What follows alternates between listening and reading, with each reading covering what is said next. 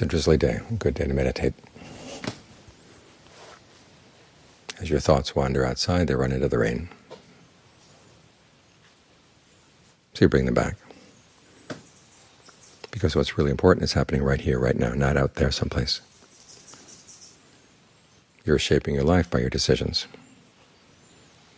So you want to be very clear about what they are. What motivates them, what you anticipate.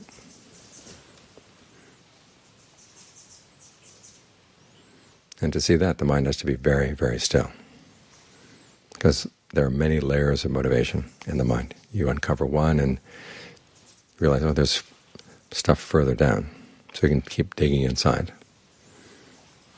So today's a good day to dig inside. The air is cool, it's refreshing. In a few days they're forecasting record heat. This is the way it is with the world. Things change really fast.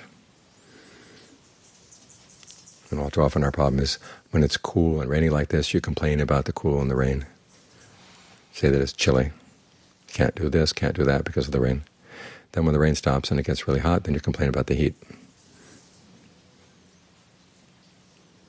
John Fuang used to say that this is why devas are fed up with human beings.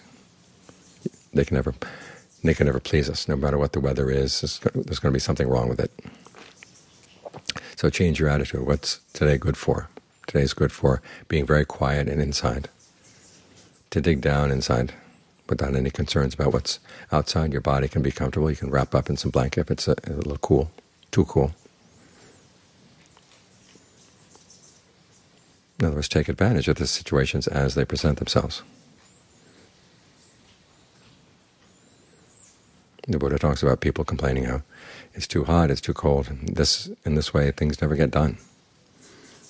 There's always too something. For the mind is looking for an excuse. On the other hand, a mind that realizes, okay, the time we have is precious. You've got a good cool day like this, okay, you don't have to worry about the heat. You can focus in on what's really important inside. On the days when it's hot, you can focus on training the mind so it's not complaining about the heat. And John Fuang's phrase, when it's raining like this, the body may be wet, but the mind doesn't have to be wet. In fact, the mind isn't wet. In the same way, when the heat comes, the mind doesn't have to be hot.